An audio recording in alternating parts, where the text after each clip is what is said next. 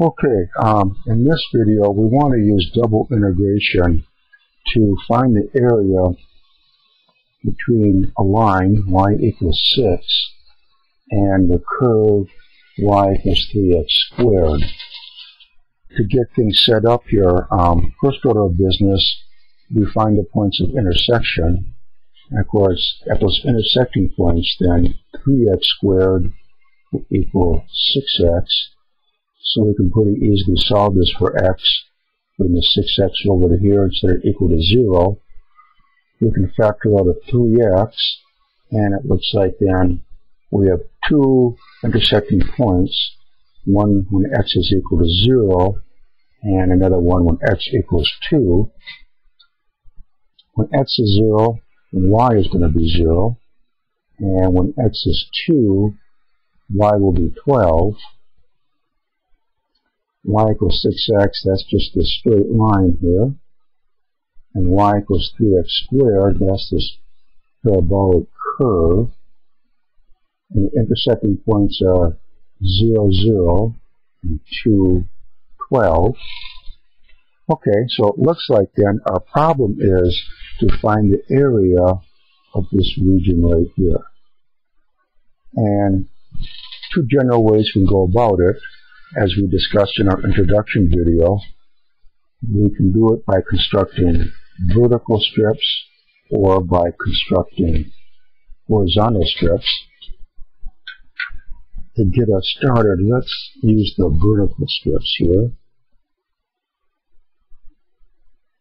So these would be comprised of differential elements of area of dy dx.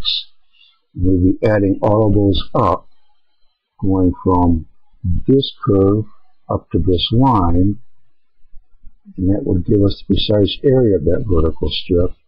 Then we would add up all the vertical strips that exist, going from x equals 0 to x equals 2.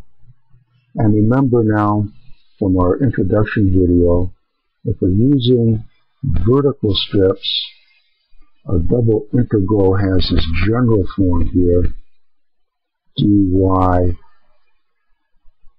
dx, and the integral right next to it, that is a dy integral, if you will, and then outermost integral will be a dx integral. What are the limits on this integral here for our dy? Well, let's see. We start down here at this curve where y equals 3x squared, and we proceed up to this line, y equals 6x. So the lower limit, y equals 3x squared, and the uppermost limit, y equals 6x, and x will go from 0 to 2.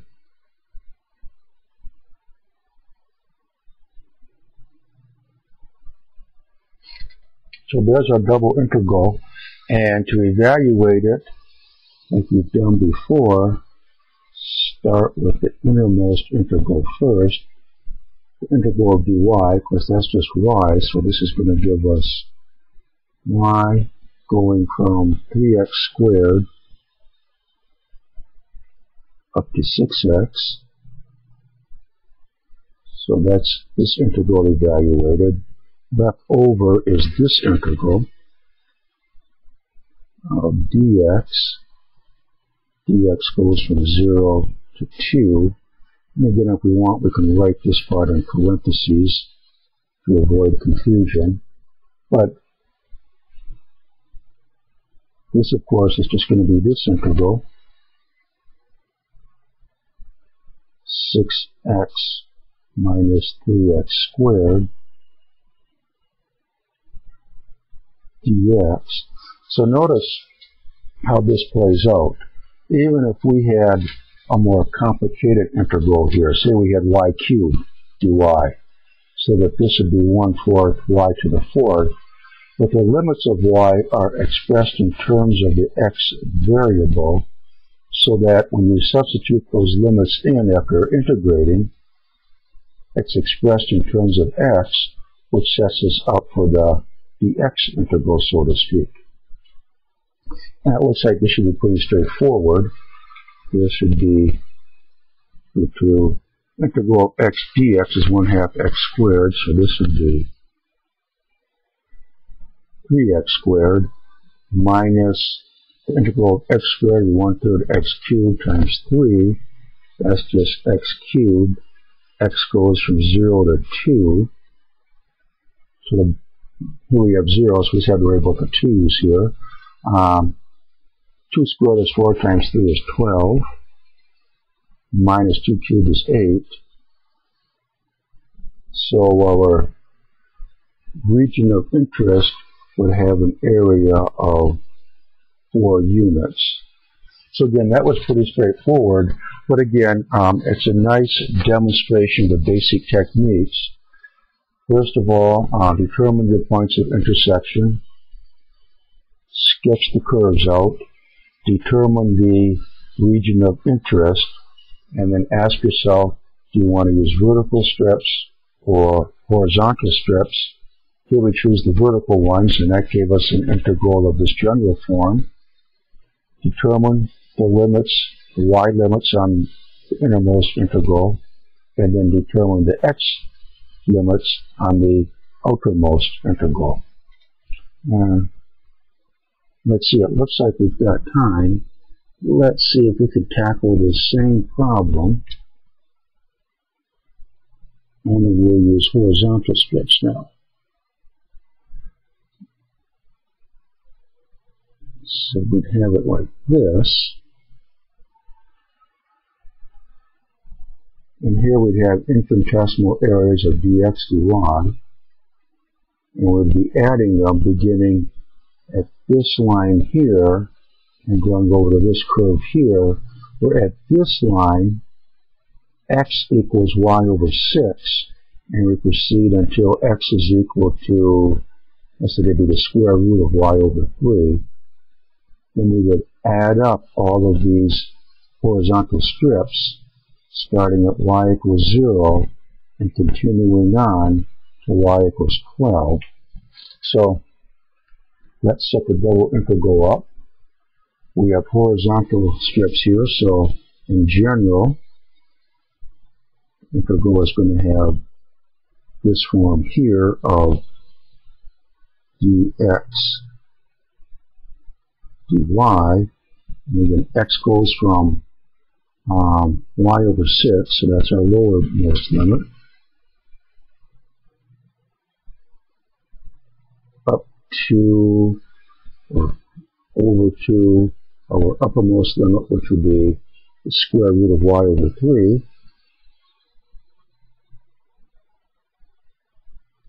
And then y goes from 0 to 12.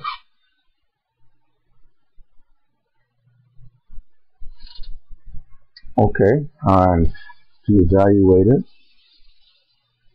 we can start with the innermost integral. Very simple, it's just going to be x.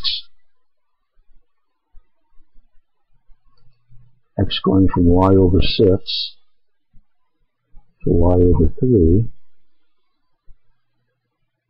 square root of that. And then we have the dy integral left over.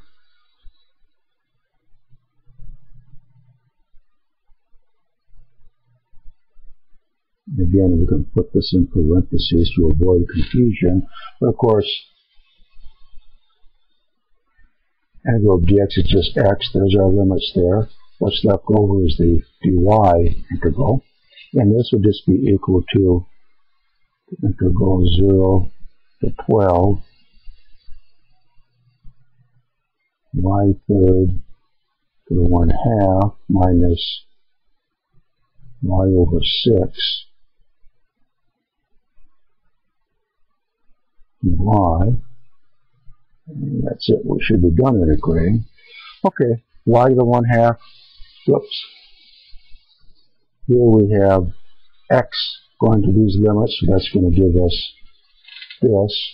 And now we're all set to integrate. Dy, y to the 1/2 dy, that would be y to the 3/2.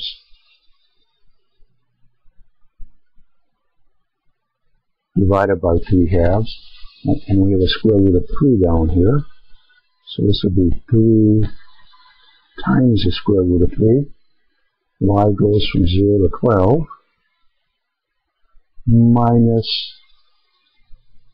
that would be 1/2 y squared divided by 6. That would be y squared divided by 12. Y goes from 0 to 12. Let's see, what would this give us? Here we have this, 2, 3 square root of 3, 12 to the 3 halves. That's 12 times the square root of 12. This is just 0 then for this part. And here we'll have 1 over 12 times 12 squared. Write it like this, and just 0. So, let's see. That's the square root of 4 times the square root of 3, or 2 times the square root of 3. These cancel out. 3 goes into 12 4 times. 2 times 4 is 8, times 2 is 16, minus 12. And that gives us, again, 4. So, there it is. It looks like, in terms of giving us the simplest integral to work with, that the vertical strip did that. But again, we want to take the time here to illustrate both techniques. And if you have time, come back and join us for some more videos, and we'll try to work through some more double integration problems.